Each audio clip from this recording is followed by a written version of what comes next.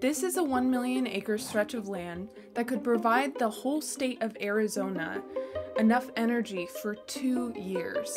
And this is President Joe Biden dedicating that same land in Arizona as a national monument using the power of the Antiquities Act of 1906. The Antiquities Act of 1906 was established to protect lands by dedicating the smallest area compatible with the proper care and management of the objects to be protected.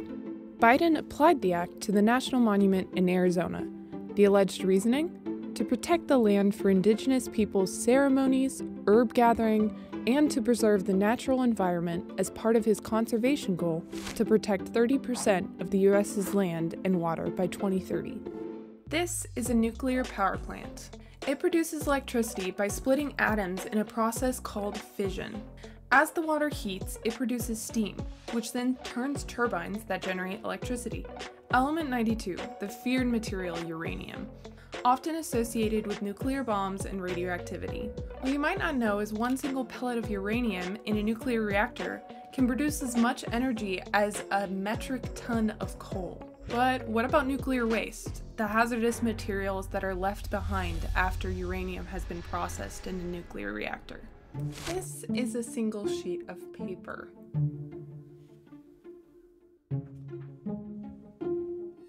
If a person were to use nuclear energy for an entire year, this is the amount of waste that would be produced. This waste is reused or placed in a 40-foot deep pool for 5 years. Within the first month, 87% of the radioactivity is gone. After the cooling pool, the waste is placed in a dry cask. Now, you may have an image of green, hazardous goo in your mind when it comes to nuclear waste. But the real thing is much more innocuous and minimal. So minimal that a 10-yard deep football field could contain all of the waste the US has produced since 1950. For comparison, that is the amount of waste that would be produced by a coal plant in a single hour. Wind power is the choice alternative by the Biden administration and green lobbyists. The problem with power from wind turbines is their inconsistency. Capacity factor is the ratio of electricity produced to the quantity it could produce over a year if it was running at full capacity. If you factor in capacity, it takes 2,077 wind turbines to match the energy of a 1,154 megawatt nuclear reactor. Wind turbines have to be spaced apart, and there is no guarantee that the wind will blow.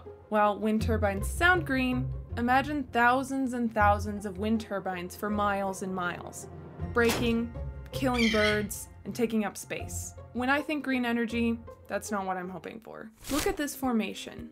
This is a breccia pipe, a natural formation that contains uranium ores and is formed over thousands of years. Energy Fuels Pinyon Plain Mine is a uranium mining operation located within the acres that Joe Biden just dedicated. They retain their existing rights to mining in the area, but all other existing deposits are unavailable. Far from 1 million acres, the mine only requires 17 acres to operate, and safety is prioritized both for the workers and for the surrounding area. In fact, natural leaching from the breccia pipes in the area possibly leads to more radioactive contamination than the mining site itself. All process and runoff water are contained, and a PVC lining is placed below the site to prevent runoff.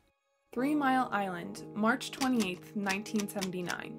At 4 a.m., a partial meltdown of a nuclear reactor near Middletown, Pennsylvania occurred. The accident upended the industry in the US. The accident brought about essential changes to the industry considering safety and regulations. Safety is essential, but sadly, some of the industry has moved abroad to places like Russia and Kazakhstan, where safety is not a priority. Sulfuric acid is injected in mines to extract uranium. This is a hazardous, dangerous process that often involves radioactivity leaching into the groundwater of the area.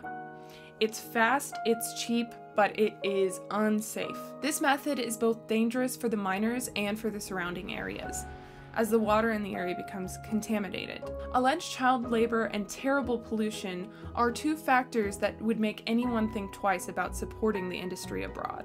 Yet instead of investing in clean and safe practices here in the US, we spend $1 billion per year buying uranium from just Russia. Images of what mining was like in the Cold War era have left a bitter taste in people's mouths. Terrible mining conditions and the mess that was left behind are not forgotten.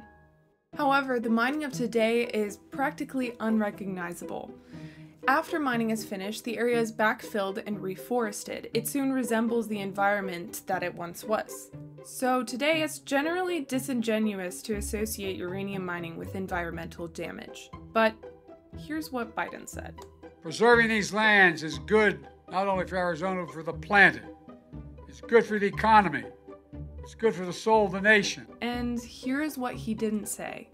On that same land are valuable uranium deposits that could provide many Americans with clean energy for years. Fear-mongering over uranium might have been tenable in the 1970s, but it is no longer today. With safety practices, environmental policies, and federal regulations that monitor this environment, there is little to worry about and much to gain when it comes to increasing uranium production in the United States and providing clean energy through nuclear reactors. As tensions escalate between China, Russia, and the US, the last thing the US needs is to be dependent on foreign sources for its energy. Domestic uranium mining and clean nuclear energy could provide a path forward to reduce our dependence on foreign sources and provide cleaner energy for a better future.